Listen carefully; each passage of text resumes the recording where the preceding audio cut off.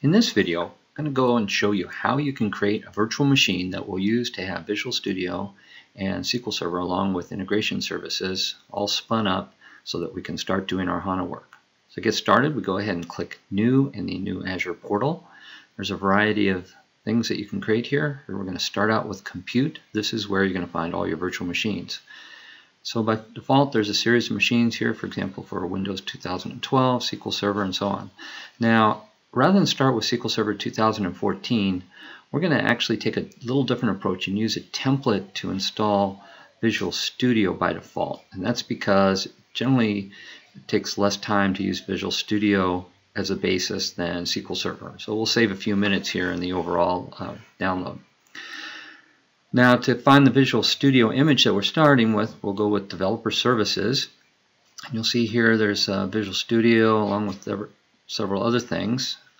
We can go ahead and click More here, and you'll see more items that you can go ahead and select. But we'll go ahead and select Visual Studio, and there are various different options here. We're going to use the Visual Studio Community Edition because that's the free edition with Windows Server 2012 R2.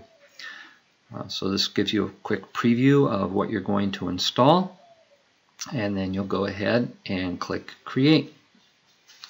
Now when you click Create, what will happen is you need to put in the parameters for your virtual machine. You'll enter in your host name, and in our case we'll go ahead and enter in a host name. So I'll go ahead and type in SSIS client. Of course, I always have problems typing client there. We have a little checkbox that indicates OK. I tend to use a standard username for all my VMs just so I can remember, and I use Azure admin as that, and then the password. Now there are a variety of machines that you can use for your environment, and if we go ahead and click the pricing tier, you'll see kind of the default set of the standard items. So here you have a 2-core 3.5 GB, we have 2-core 7 GB, and depending on your needs in terms of max IOs, and also if you want local SSD, you want to choose your various machines. And we want to find a machine that has a good bounce. So I'm going to hit View All because there's another machine I like down here. So let me go ahead and scroll down a little bit. And we want to give this thing enough cores and enough memory to kick it off. And so here we have 8 cores. That's a bit too much for our simple experiment. We're going to use 4 core here, and you see here we use 8 drives with will give us some pretty good IOPS at a reasonable price point. So to select it, we'll go ahead and click there and hit Select, and now we have our standard A3 machine. You can check out things like optional configurations in terms of your storage accounts. By default, that uses the storage account with the same name as the machine. There's these other things called resource groups that allow you to have higher availability, and you can choose one of 16 locations around the globe for your VM. We'll use Central US and then click Create. So it takes a little while to spin up a virtual machine. In our case, it takes around 10 minutes. So we'll use editing here and show you what happens once it's all created after our elapsed 10-minute period of time here. So once it's finished, it goes ahead and brings up the blade in which you can go ahead and see the various information about the virtual machine. You'll see there's a virtual IP address that you'll use to access the system using the remote desktop program. There's also a private IP because we've essentially set up a VPN network. There's a host of other things that you can look at and adjust in terms of scale, your disk configuration. You can always add more disks if you want. Availability sets again gives you a high availability. You can spin up another VM in that same area and it will do some failovers. To connect with a remote desktop, we'll go ahead and click Connect and then download the RDP file. So go ahead and open that. And under Details, you can see we can share the clipboard and our printers. Go ahead and click down to use another account and type in our Azure admin username and password here.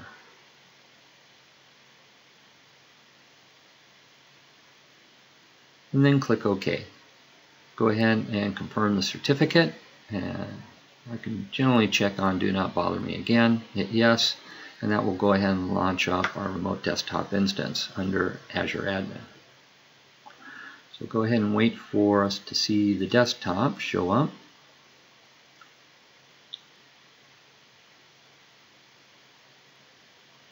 Okay, now that the desktop's appearing, you'll see over here Visual Studio is already pre-installed.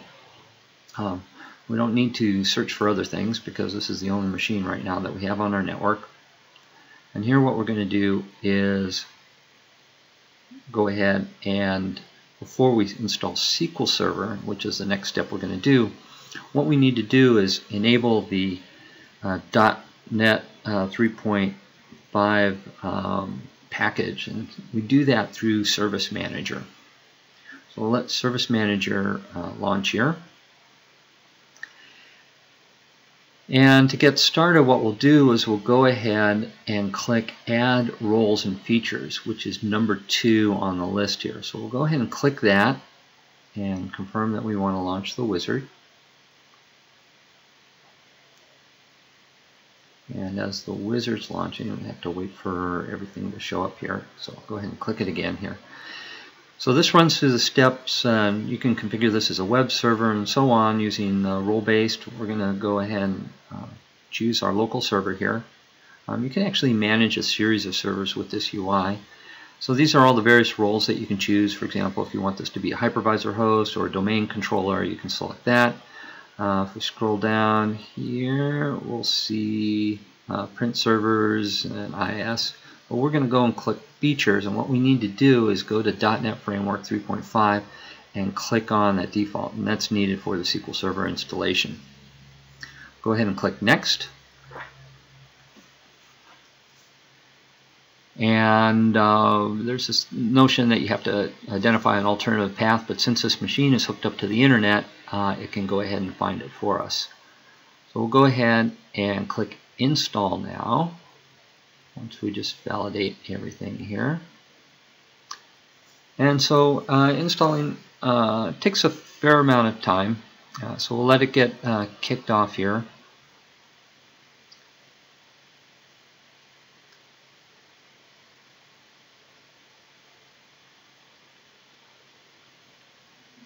And go ahead and close the dialog because we can close it as it's launching. So now that we've started the install, just to kind of show you here, what we want to do is go ahead and browse and download the SQL Server Data Tools for BI. And here we're just looking at IE Enhanced Configuration, and just make sure that that's off so we can easily browse the internet. Later on, if this was a production server, you want to keep that on to keep IE from doing bad things or people from downloading bad things on your computer. So go ahead and launch Internet Explorer here.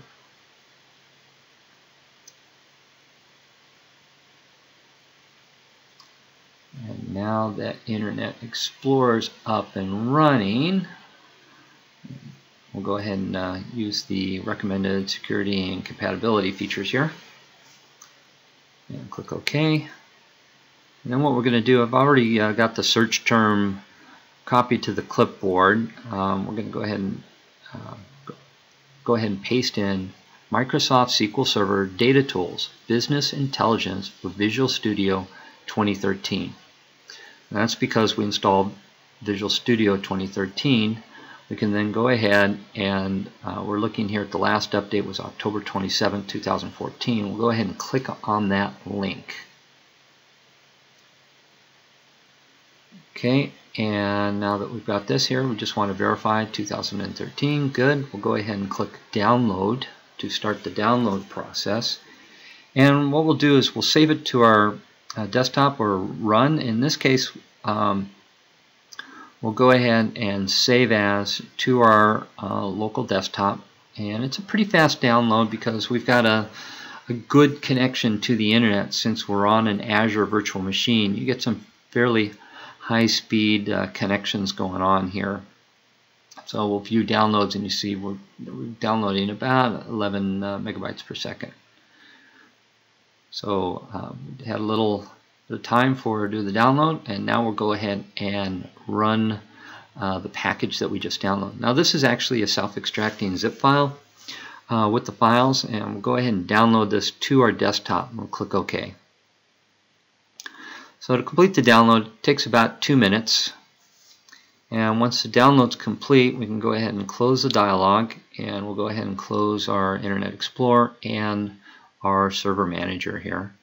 And you'll see here we have our SSDTBI x86 thing. We'll go ahead and open that file, and one of the things we'll do is we'll just reposition here and look for Setup. You want to do the setup without the .exe, so we'll double click on that, and we can go ahead and start our installation.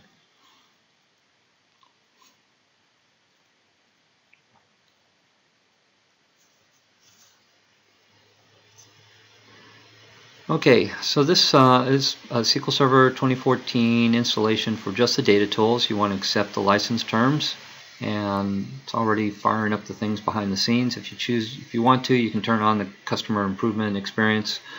We're going to go ahead and ignore that for now. Now in our setup system, what you would do is click on New SQL Server Standalone Install. Now it's kind of already running in the background here, so we can go ahead and just switch to our window here. So we'll move this around and flip back over to this guy here. And so what we're going to do now is we're going to go ahead with our setup. It's good practice to use Microsoft Update to check for any updates, and that will patch the setup.exe with any hot fixes or anything that's come along over time, so that way you have the latest bits on the install. So we'll go through here and do our initial scan to make sure that everything's all set up. And so this is going out again, checking to see if there are newer bits out there for the setup. Now we'll go ahead and run the check-in process, and this is the thing that makes sure that you have the .NET framework installed. Now there are two options here. We'll go ahead and select them both. The business intelligence thing, what that does is it adds a set of packages used for Visual Studio, and we can see here we have all the prerequisites all set up that we need for the install. So we'll go ahead and click Next. And this is going to go ahead and start up the installation process. Now the install takes a fair amount of time. So with the miracles of editing, we'll go ahead and just show you that it took about 27 minutes to install. Right after it installs, it launches the browser, and it indicates that you do need to do a computer restart. So we'll go ahead and click OK, and then start closing down our windows to do the restart.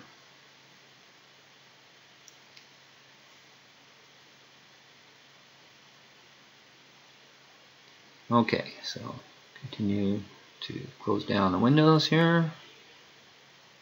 Okay, and then we'll use the Lucky Charms off to the side here and do our restart on the system. Now it takes a little bit of time to restart, so we're just going to go ahead and first indicate that this was a software application installation that was planned, and that just makes an item recording in the log. So the restart takes about 3 minutes, and then so what I did is I went back to my browser, and you can go ahead and either connect through the UI, or you can go down here in Remote Desktop and use your recent items and then launch the RDP file from here. And we'll go ahead and put in our password.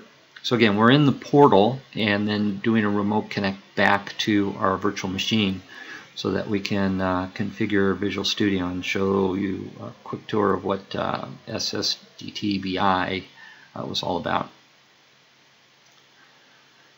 So now that Windows Server is back up and running, we'll go ahead and double click on Visual Studio, and that goes ahead and launches the splash screen.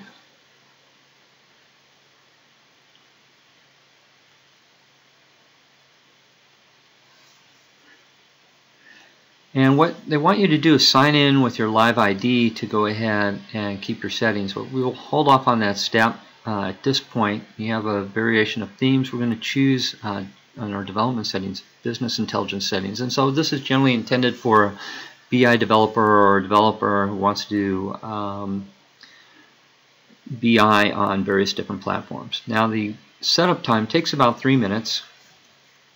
And once you're in, what you'll see here is the Visual Studio interface. It'll go ahead and load the various components and then automatically fire up the Getting Started screen. So once the components are loaded up, you'll see this Getting Started page right here.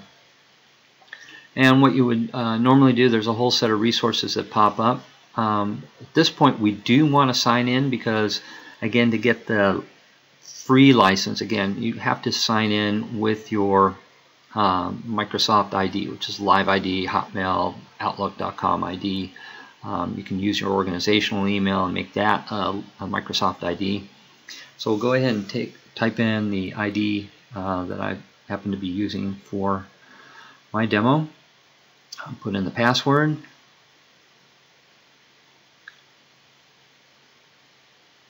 And again, this is different from the Azure admin ID. This is your actual live ID. And we'll go ahead and download the license, and you see now we're all good to go in terms of our licensing, and we can go ahead and click close. So from end to end, well, let's go back here. Let's go ahead and just show you a new project to see the different BI projects that you have. You have your analysis services project, your integration services project, reporting services. Many of these things will work with SAP HANA. And what we're going to do in the next blog series is get started with integration services. So all told, this whole process end to end took about 1 hour and 10 minutes, so if you're budgeting. So that's it. In the next blog, we'll go ahead and set up our SSIS project.